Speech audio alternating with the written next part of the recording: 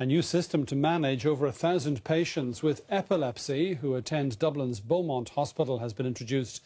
The electronic patient record replaces paper records and allows clinicians instant access to web-based records anywhere in the hospital. Since childhood, Declan Keeley suffered from epilepsy. 2 years ago, Declan underwent surgery for the condition at Beaumont Hospital and is now seizure-free. But during seizures, his life was often at risk. I would run during a seizure, and it could often put me in very difficult situations. I was hit by a car on a couple of occasions during a seizure as I was running, and I fell out of a 4-storey building where I was living one time, and I found myself on railway tracks on another occasion while waiting for a train. Over 1,000 people with epilepsy attend Beaumont Hospital, which today launched a new system of care. For people with epilepsy, paper medical records can run to the size of telephone books.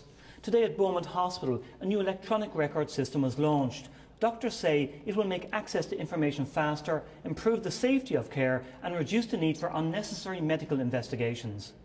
Clinical staff have access to the system if a patient with epilepsy attends any department, day or night. You're looking for the old paper chart, and often it's not immediately available at 12 midnight, for example.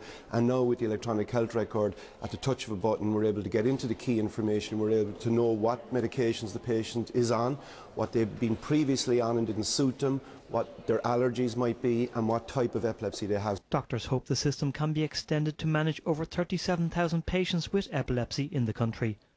Fergal Bowers, RTE News, Dublin.